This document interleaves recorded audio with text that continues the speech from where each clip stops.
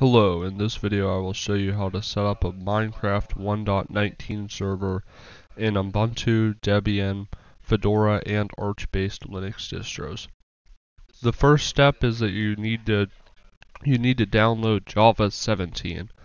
To do that in Debian and Ubuntu, you're going to use this command. All of these commands will be in the description below, so you can copy and paste them. For Fedora, you're going to use sudo yum install Java 17 openjdk x86-64. And for Arch, you use this command. Then you want to make sure that Java 17 is the version of Java that you're actually using. So to do that, you're going to use this command right here on Fedora, Ubuntu, and Debian-based distros. For Arch-based distros, you use this command right here. Now you want to download the Minecraft 1.19 server.jar file. So to do that, you want to go to this website, which I'm going to have a link to in the description below, and then this website provides a link to the server.jar on Mojang's website. So just click the download button, and it'll download.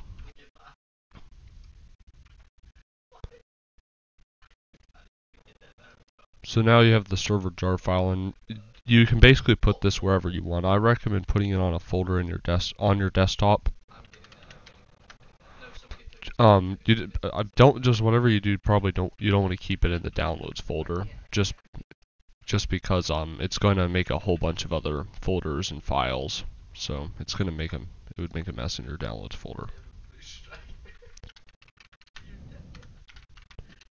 Now you want to run this command, and what this will just try to start the server, but it won't be able to fully start the server because you have to agree to the EULA first.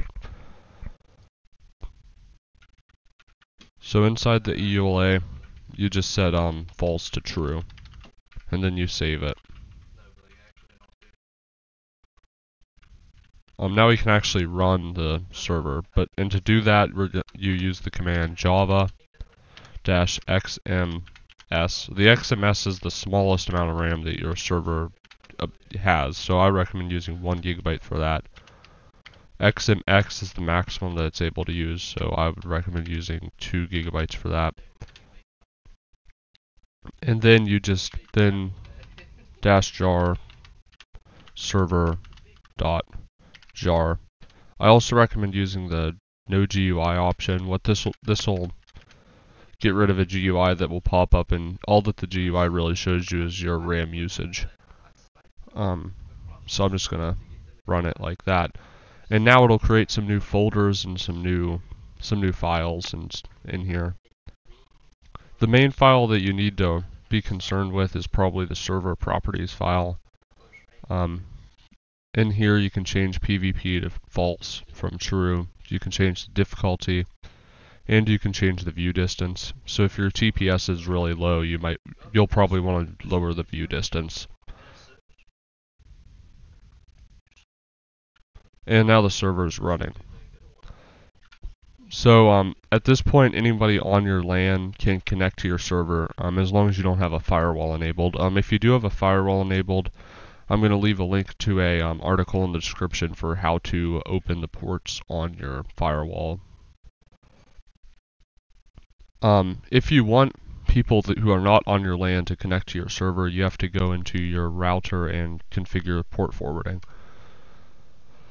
So the way that you do that is you go to your router. So as you can see up here, your router address is going to be something similar to this. Sometimes that 1 at the end gets replaced with 0. Sometimes the 0 right there gets replaced with a 1. There's a lot of different ones. You can probably find it by just looking up your router company name and then looking up how to connect to router. So now that you're in here, the first thing you need to do is you need to set up a feature called address reservation. Most of the time you'll be able to find it here in something like the network map in the client section of that. And then you want to find your computer, and then there should be a settings wheel next to it, and then from there you can make sure that you can assign an IP address. So you would want to assign it the IP address it has right now, so that it always has that IP address. And that's important for making sure that the port always gets forwarded to the correct computer. In this router, it's in a different section. So I'm just going to use the search bar up here and go to address reservation.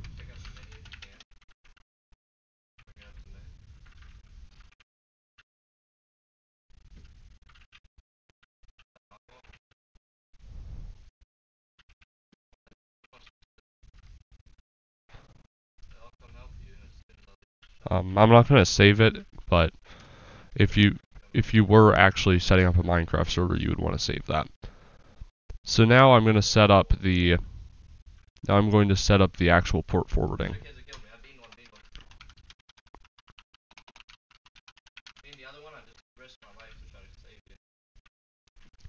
So for port forwarding, well, you just click the add button, and you'll have to name the service.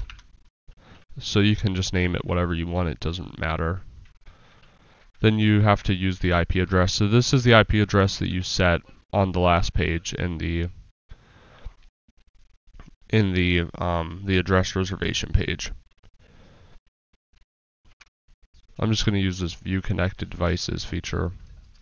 And then for the external port, you're going to use 25565, and then for the internal port, 25565. For the protocol, choose all if you can, but sometimes you can't choose all. In that case, just choose TCP. And now, normally you would save this.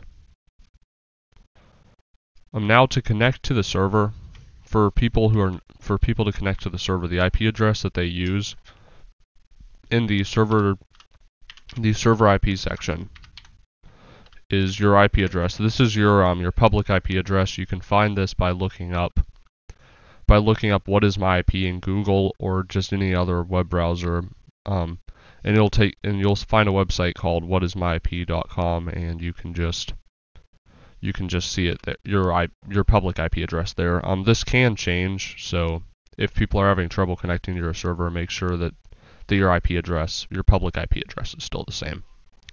After that, you put a colon and then the port that the server is on, so 25565. And so now, as long as the server is running, you can connect to the server.